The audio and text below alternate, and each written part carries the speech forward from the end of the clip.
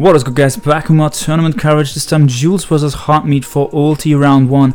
I'm pretty sure that's going to be Zard, Y plus Victini. Juuls loves that combination of mons. He has led out with my friend TB4. They used those two mons a lot. Rock's going to be on Ferrothorn, then defog on Gliscor. Potentially secondary defoggers are the Coco and the Katana. I think it's going to be defog on Katana. Katana is...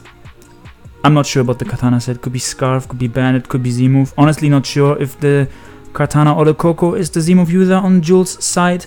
On Hot Meat's side, I think it has to be Zarex, otherwise he's super weak to Coco. If his Zygarde takes any chip damage, Coco kinda 6-0s him. His Megina has to be Spadef, because otherwise he loses to Mega Alakazam, and he's also weak to Reuniclus otherwise, so I assume it's gonna be Spadef Megina with Hard Swap and leftovers. So turn 1 we're gonna see either U-turn or Volt Switch here from Juuls. And if it's Zarex, he honestly doesn't have a good switch in, which I think it should be Zarex, because otherwise how does Hot Meat beat Coco, like I said, outside of Zygarde, which cannot always be at 100%. So I think Hot Meat is just gonna make Flare Blitz here. This Heatran also probably has Earthquake. This Zarex probably also has Earthquake to check Heatran is what I'm trying to say. So outside of Zygarde he has a secondary trend check. Taunt could be Helmet or Z-move, I'm not sure about that. Z-move could also be on the Zygarde. Yeah, I guess it's probably Helmet Torn, because if Rocks are up, Zard and Torn both don't check Katana super well, so you definitely want the bulky Helmet Torn. So I assume you're just going to see a Flare Blitz as Juuls U-turn out into his Gliscor. He obviously doesn't want to sack the Gliscor because just activated the Poison Orb, which means it can switch into packs later on in the game without having to fear getting burned, and it can roost on that. It can also still check the Zygarde, so you should definitely switch out here into... I guess he could sack the Ferrothorn because he doesn't really need it. If he has then Headbutt on Victini, that's also a potential play, but I think he's gonna sack the Ferrothorn to let the Zard take all the recoil and get it in range from where Coco can kill it. So I don't know if Hot Meat wants to attack again, but he does attack again. He's gonna take all the recoil from Iron Barbs and Flare Blitz recoil. Not the biggest fan of that play, because now it's in range to die from Coco.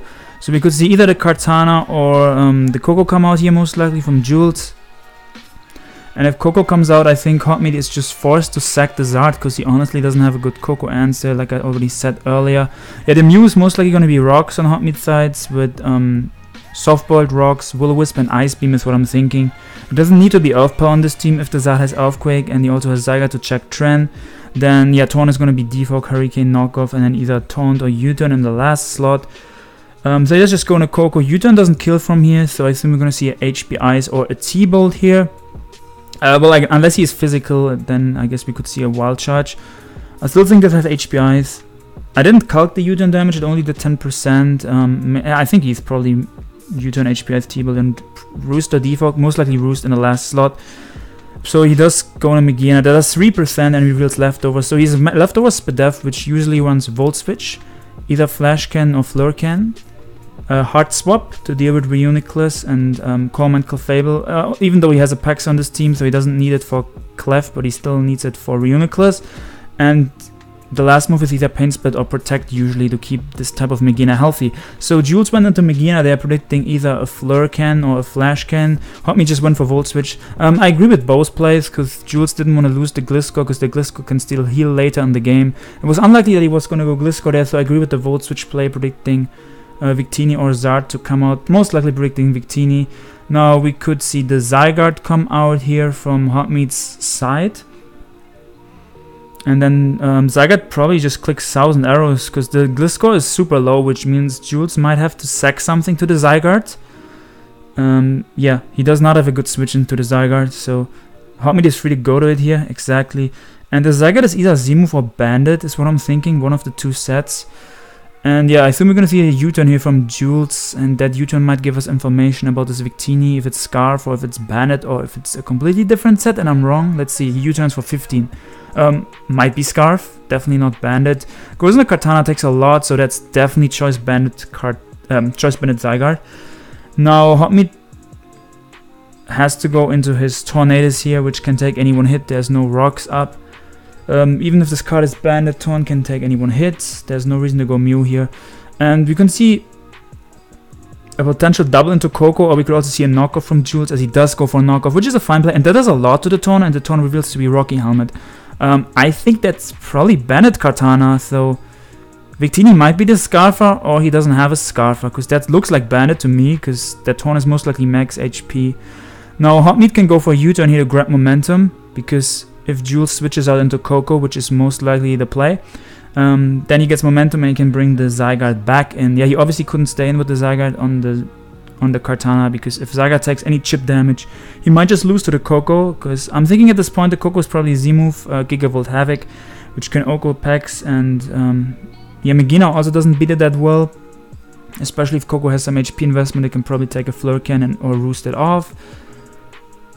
And yeah, U-turn is always the play here, unless he doesn't have U-turn. If he doesn't have U-turn, then he can also pull a double here into Megina or Zygarde, because it's like really obvious that Coco is the play for Juuls.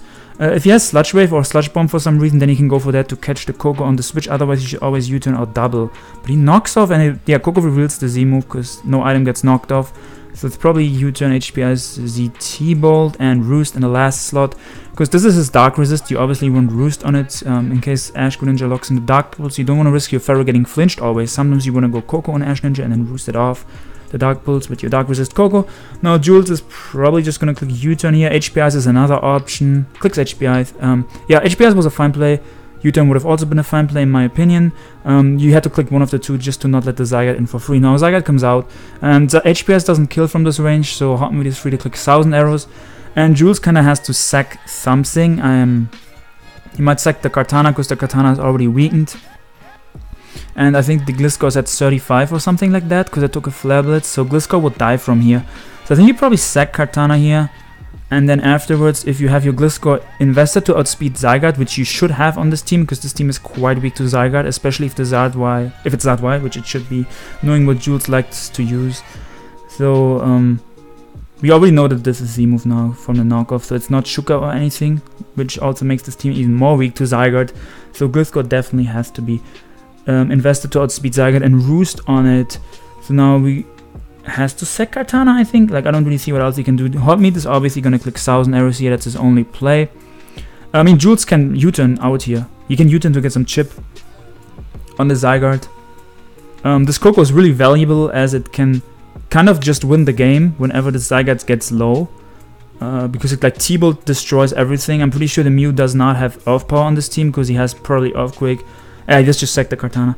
And now he can just go on the Gliscor and Roost if he has speed investment for the Zygarde. If he doesn't have speed investment for Zygarde on the Gliscor, then he should probably delete this team.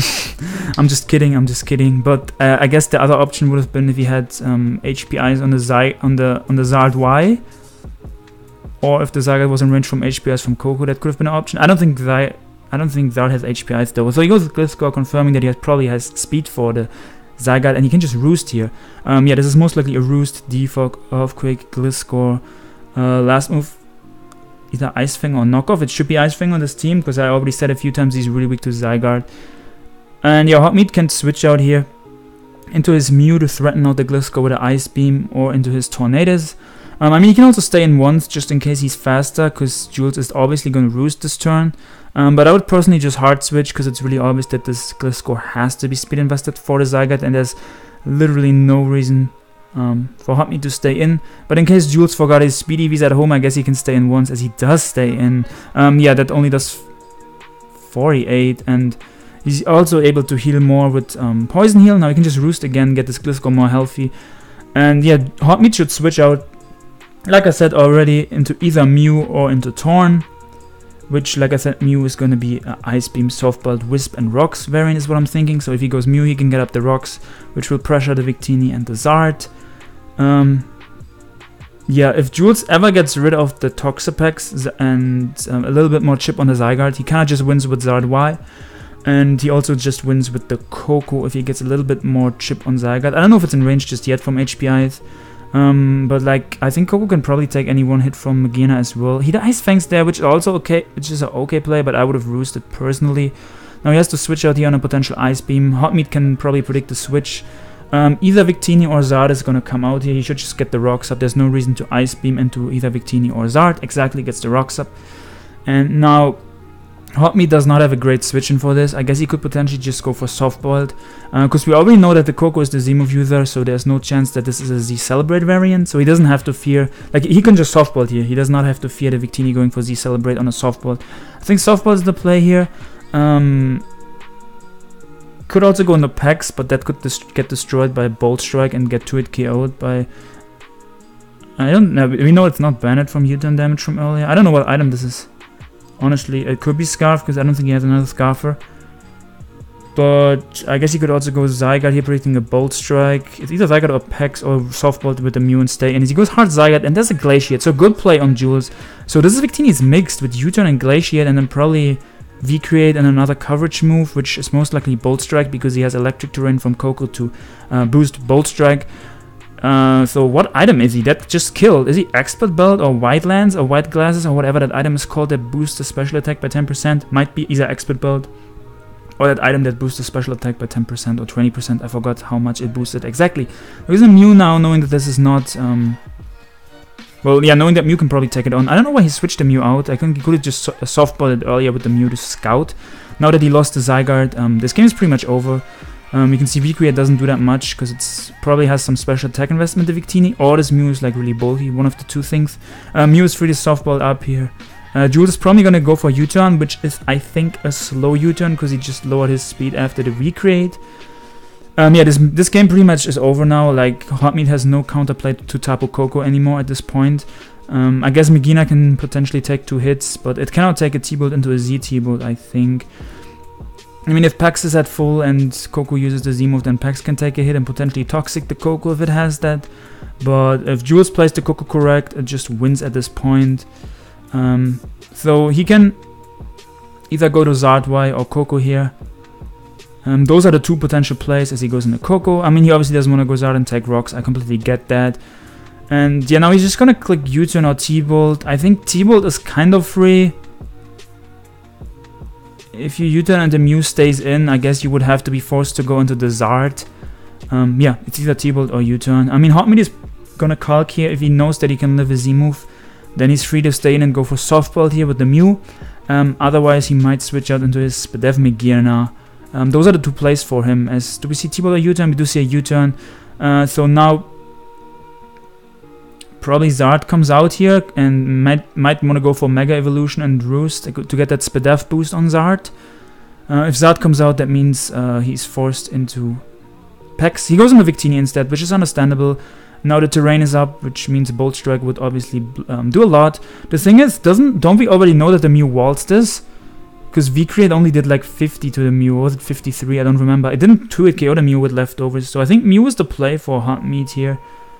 Like, he already knows the Coco is the Z-move user, not the Victini, so I'm pretty sure Victini cannot 2-hit KO the Mew. Or am I missing something? Like, if I miscalc, I guess it might be a roll to 2-hit KO the Mew. That could be it. But yeah, my computer is making loud noises in the background. I'm really sorry if you guys can hear it. I'm trying to get a better computer soon. I'm a bit broke, so it's rough out here to get a better computer. Because I want to bring you guys quality content. And it's tough with this lagging computer. I also want to stream for you guys, which is not possible with this garbage computer. Okay, I've cried enough about my computer. Now let's get back into the game. I guess if he has Protect, he can go for that to get some leftovers. But I assume it's probably a Pain Split Megina. But like I said, with either Volt Switch, either Flurkin or Flashkin and Heart Swap. And yeah, like I said already at preview, I think I said it. This has to be Spadev to help with the Mega Alakazam matchup, because Mega Alakazam completely destroys him otherwise. And yeah, we do see a Bolt Strike. He predicted the Pex, I guess. I think he could have just gone Mew, but Volt Switches are like, it worked out for him. But now the Megina got chipped, which means Coco can easily 2-hit KO it from this range, I think. So now all Juuls needs at this point is some chip on the Pex or save the Z-move for the Pex on the Coco, and Coco just wins. So, because I don't think the Mew has off power, it has to be Ice Beam, Softbolt, Roost, and Rocks. I already revealed Roost, right? And it already revealed Roost / Softbolt. I don't know if it revealed Ice Beam yet, but it's obvious that it's Ice Beam. So I guess he's just gonna Softbolt with the Mew as Bolt Strike misses. Doesn't play a huge factor, doesn't matter at all. He already wins with Coco at this point, unless he gets hexed. Like, I guess he can get frozen by the Mew with the Coco. Yeah, after the Victini goes down here, well, I guess he can... Hot Meat can potentially softball again here. I mean Roost. I always mix up the moves because I personally run softball always on my Mew, but he runs Roost. He could potentially softball again here or Roost. I keep mixing them up. Oh, he paras himself there. That doesn't matter at all. Yeah, the reason you heal again there is in case the Victini goes for V-Create. Then you outspeed it the next turn and you can Ice Beam it. I mean, Juuls can either go for a U-turn or V-Create. It doesn't matter. This Victini is pretty much just death fodder in case. Like, if it stays around, it's just death fodder. It's not going to do anything for him.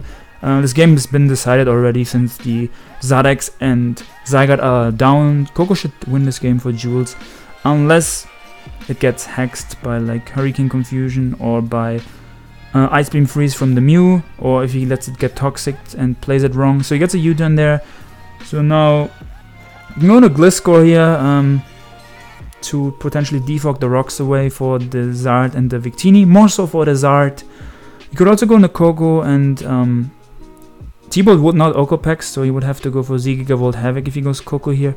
Yeah, it's either Coco or Gliscor, which Gliscor could come out and defog. Coco could come out and Gigavolt Havoc the packs. He might also want a hard T-Bolt if he goes Coco in case Hot Meat switches out, because it's really obvious that he cannot stay in with the packs if Coco comes out, because if he loses the packs, then he just loses to the Zard Y on the spot, but he also loses to Coco on the spot, kind of. So yeah, Juuls has a few options here. Like I said, he can either go Gliscor and click Defog, or he can go Coco. And then if he goes Coco, he has to predict if he wants to hard raw T-Bolt or if he wants to go for Z, which is most likely Gigavolt Havoc.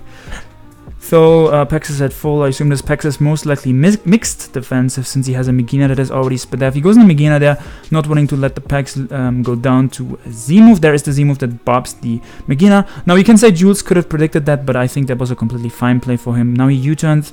He's either going to sack the Victini or he's going to go hard into his Charizard. Both are fine plays in my opinion.